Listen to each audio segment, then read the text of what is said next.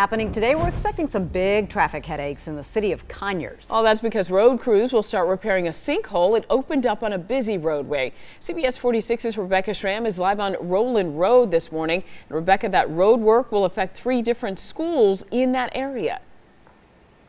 Yeah, all 3 of the schools have entrances that are right here on Roland Road. Let me show you that sinkhole we're talking about. And there's a backhoe that's in place right now to get started on this morning's project. This whole thing is supposed to last well past the end of the school year. The roadway first started to give way a couple of weeks ago after a heavy rain.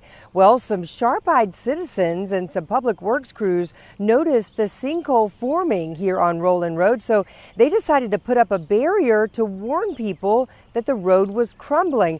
It's a good thing they did that. The barrier got swallowed up when the road finally sunk in. Think of the damage that could have done to somebody's car. Well, since then, it's been challenging for a lot of school children and their families. There are 3 schools right here on Roland Road. We're talking about Rockdale High School, C.J. Hicks Elementary, and also Rockdale Magnet School. The reconstruction of this roadway is expected to shut down the main corridor to these schools for 6 to 8 weeks. So clearly, this is not going to be an easy fix. Parents, if you drop off your children at school, just make sure you use Pine Log Road right around the corner from here.